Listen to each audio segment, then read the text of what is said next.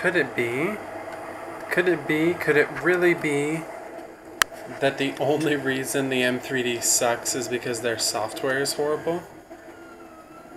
If you follow me on Instagram, you saw that I did a couple, but particularly one long, supposedly high quality print with the M3D, and I'm not impressed. It doesn't look like a print I've ever had on any other machine.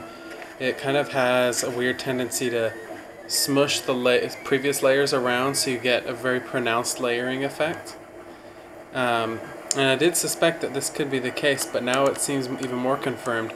Some corners are cut in making the M3D in order to make it more affordable, but I don't think that that's a bad thing. I think what is making it seem like a bad design is maybe actually just the software.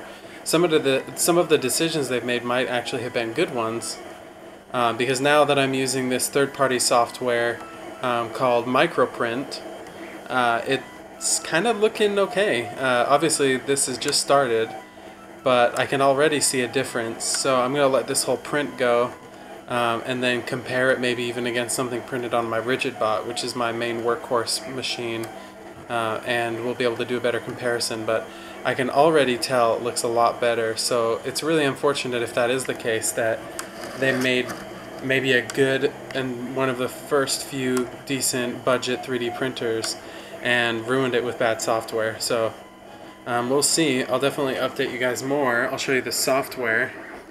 This is MicroPrint under here. You just create the G code. It's printing right now, so I can't show you the whole interface, but this is what it looks like while it's printing. And yeah, if anyone has any questions, let me know.